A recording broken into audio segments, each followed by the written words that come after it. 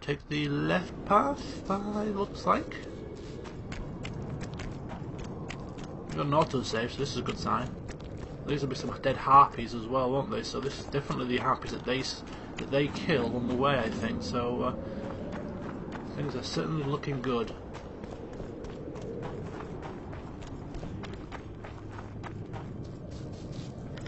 Is this going to be round 2 with Letho here?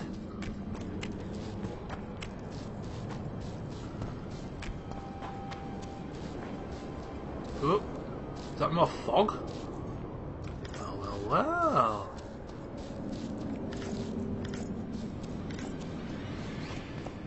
Could be up here though. Let's have a look.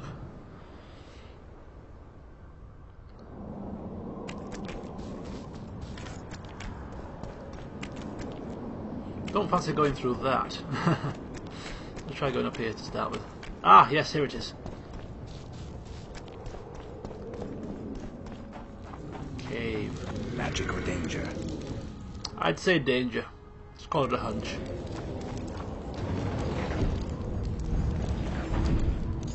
What the hell's that? What the hell?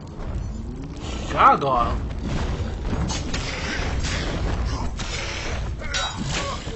Whoa!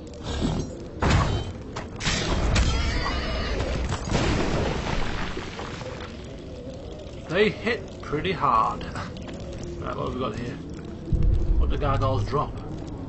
Gargoyle hearts. And there's my adrenaline meter. I assume that when it fills up to maximum capacity, it unlocks some kind of special finishing move.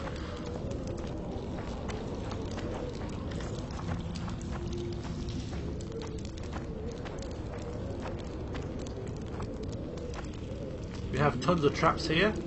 I'm not going to disarm them or collect them. I have like 20 of these snares. So plenty if you ask me. Just watch my step. Follow the route that the other assassins took. There we go. I'm down.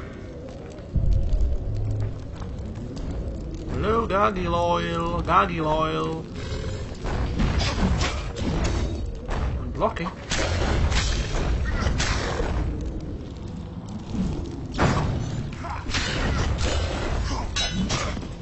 Ooh!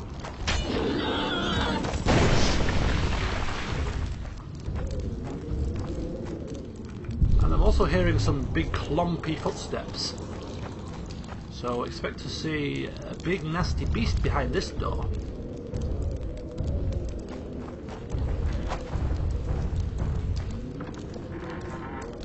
A golem, oh no. Hello, Mr. Golem. Don't mind me, I'm just taking a nosy around. You don't have to attack. Or maybe you do. Maybe I should sip some potions. Or maybe I should just fight. Killed one of these before. Barely. Escaping with my life.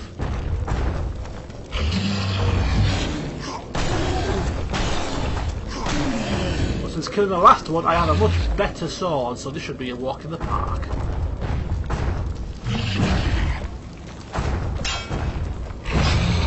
Uh-oh. Don't get complacent, Geralt.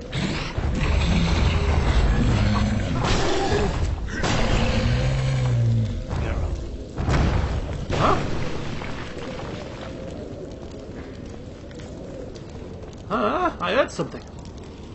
Oh! The other assassin!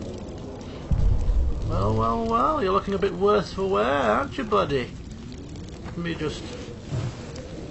Nope, can't collect anything. Serret. Sheila knew. She wants to destroy the evidence. What evidence? We didn't want to leave you. What are you talking about? Nearly made it. Just think. The Wild Hunt. We could have freed the world of the omen of war. What the hell is he talking about?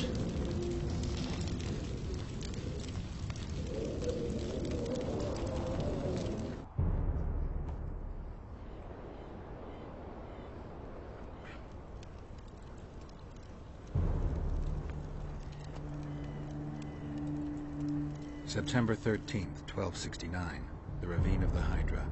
Following the Peace of Sintra, 53 officers of the Fryhead Brigade were brought here and executed, their throats cut. The elves' bodies were dropped into the chasm. I don't know what the riders of the hunt were looking for. November 23rd, 1269. Sintra, the village of Coldwater, and another victim of the hunt. An 11-year-old boy. His parents didn't even ask if he had a chance. I'm tired. February 24th, 1270. The High Pass in the Armouche Mountains. An Imperial Manticore, one of the world's oldest and deadliest monsters. I used to feel excitement at moments like this. Now the beast is only an obstacle on my way. Its meat and hot blood will help me survive this icy hell. May 30th, 1270. The Yaruga River. The hunt continues to race south. Since I've been following them, they've taken 23 individuals, all between the ages of 10 and 20. All except for Yennefer.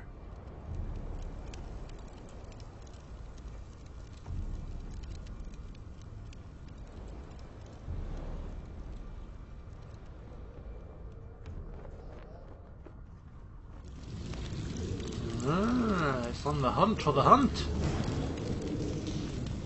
I got some notes, a new sword, a new diagram, and some boots.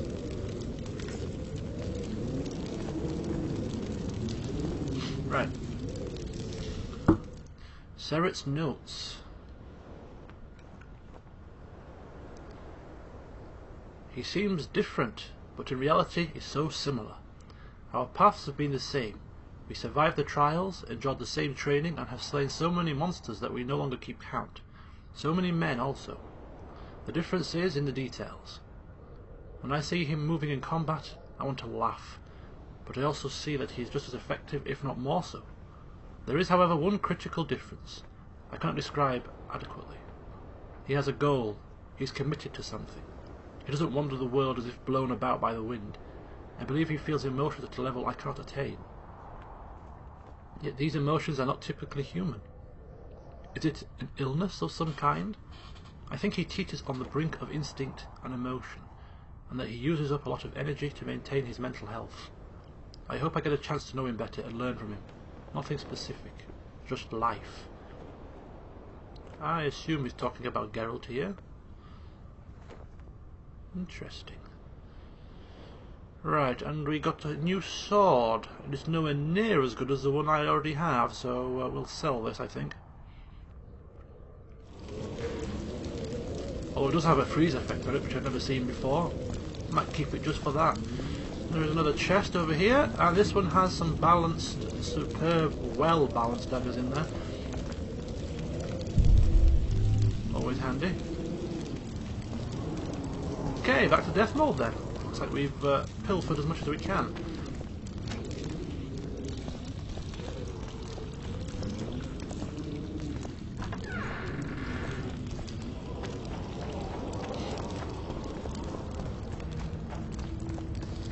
Kind of interesting. I'm just wondering what's down this side of things. Dead end. And a locked door.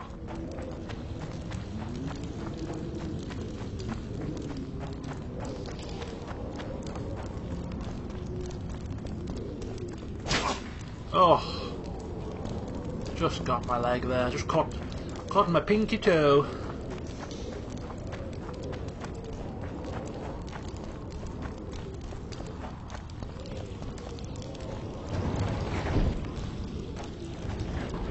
So, we need to go back and speak to Death Mold, give him an extra update as to what we found. Isn't there a quick way to get back? Do I have to run all the way?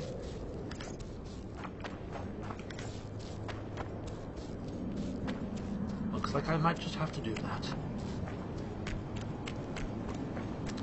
So, chapter 2, is this chapter 2? I think it's chapter 2. Anyway, this chapter is coming to a close, I feel, and we're getting to the pinnacle of it. Revelations have been uncovered.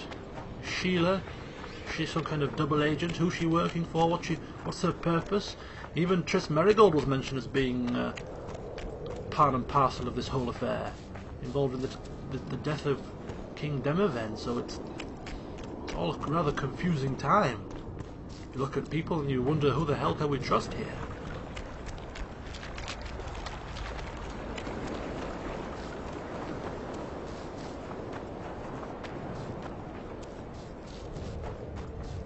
And these king, or well, this Kingslayer, what is exactly his goal? Is he just randomly killing kings, or does he actually? Is he actually working towards a specific purpose?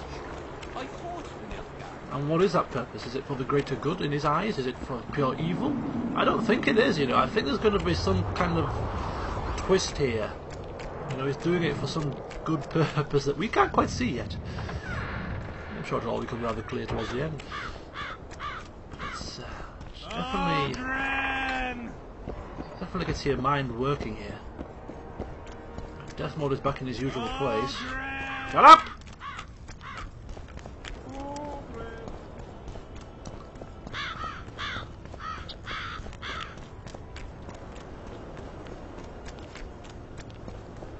Right.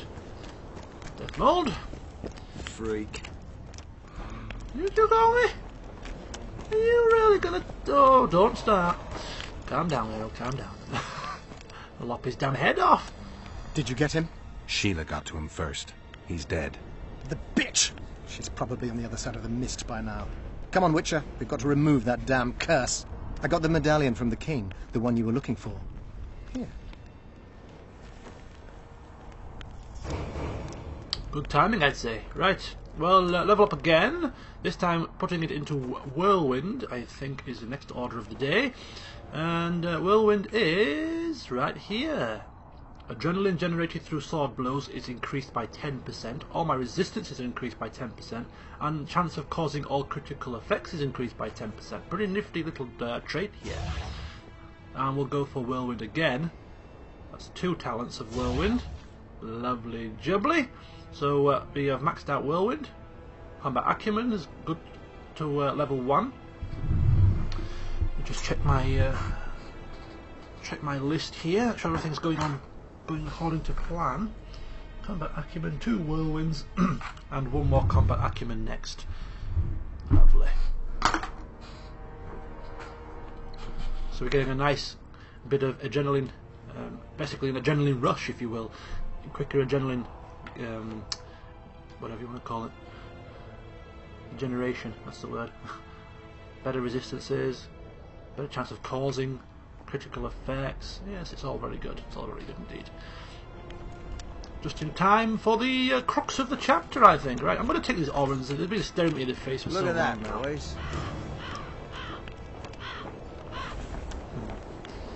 The Eternal Battle. The Eternal Battle. Right, we'll just check our journal here, see where things are heading off to. The 8 Harpy Feathers. This quest line is pretty much dead in the water now, I think. I don't think we can return to that location. The Bygone Era. We still have these magical notes from the Malget quest line. Don't know if these are going to come up as useful in some point in the future.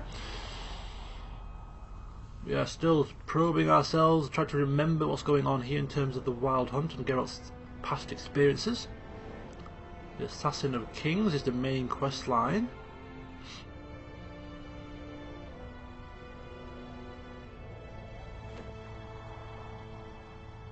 So yeah, it's talking about the fact that we're going to soon be dispersing that mist so we can crack on with what we need to do. Score to Settle is something about the square coins and the conspiracy. Of course, Dandelion made a little pamphlet, and just waiting for this to progress, if it ever does. Conspiracy Theory, same thing again. It's kind of interlinked between the two. We have the Eternal Battle. So we're ready to lift the curse. So we need to go and speak to Death Mode about it. And Triss has sailed away. Of course, when we advance the main quest line, we'll find her, no doubt, as well. So, yeah, nothing left for us to do but to speak with Death Mode. And we are indeed ready to lift the curse. I'm ready to lift the curse. I've got all the artifacts. Then there is a chance we will soon move against Aedirn, and you will recover your memory. I'll need your help, Sorcerer, to find the right ghosts. Ah, they will find you. The artifact's aura will lure them. Allow them to think, speak, and act. Then you will know what to do. Geralt, there's something else out there. I scanned the battlefield and noticed the Visitor's Ghost. It's different from the others. It's changed. A Draug. I expected as much. Good luck, Witcher. Don't worry, Draug is no problem. Actually, I'm thinking of Draugrs. This is a Draug, which is like the big daddy of them all, isn't it? This might not be as easy as I initially thought. But don't worry, I'm a monster slayer. That's what I do. That's what I do. Anyway, what's the next step in the plot? Just go there. You just go to the mist and just do it. Take part in the ghostly battle within the mist. Wow. Just go. Let's just do it.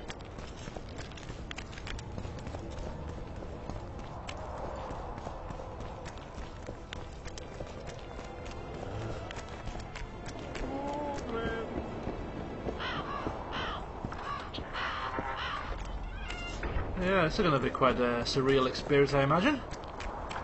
Apparently the ghosts of all these various persons whose artifacts I have are going to maybe approach me and talk to me, and I have to do something.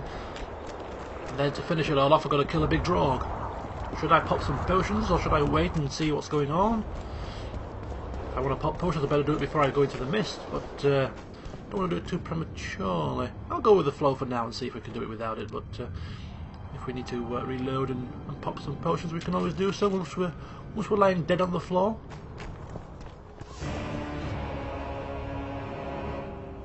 Quest failed. Yes, I failed that one ages ago.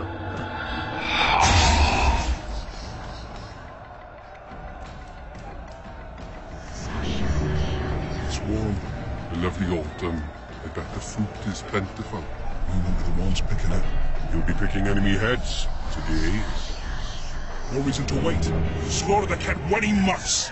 Wait. Time's not right. Sometimes I forget what we're fighting for. Powerful kings have no choice but to wage wars. Then why don't Demavend and Henselt duel to settle things? My brother-in-law is from Kedwin, a decent fellow. Once I was at a market there. Quality goods, cheaper than our merchants too. Bloody hell, shut it! Every Kedweni is a bastard. Do you know what they'll do to our women if we lose this battle? Have you forgotten that they've come to pillage, burn and steal our land? Are we to give it away? Horse and sea, autumn! No. Wait for the signal. There's no time to lose! Silence! Archers! Light your arrows! Aim at the first ditch! So we're getting a reenactment here. Get them! Capture the enemy standard!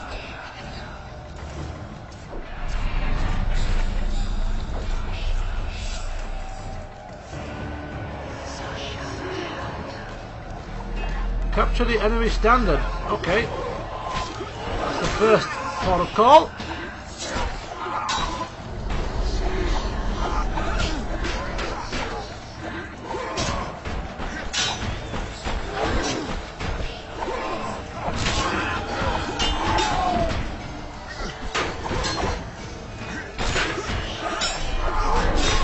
This is hard. I can't dodge. I can't do anything really. I can counter-attack though because I... Oh!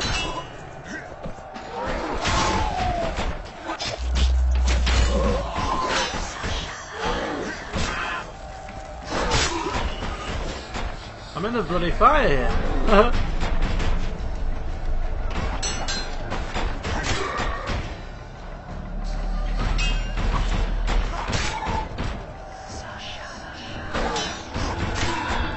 Come on, you big lug.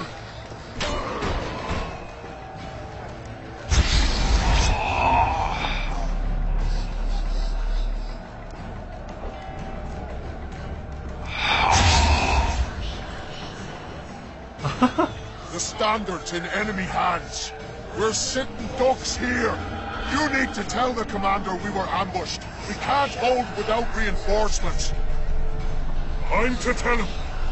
No, Princess Syphilis. Move it, imbecile, before they slaughter us to a man. I shall make it. first battle, killed my first man, got blood on my hands.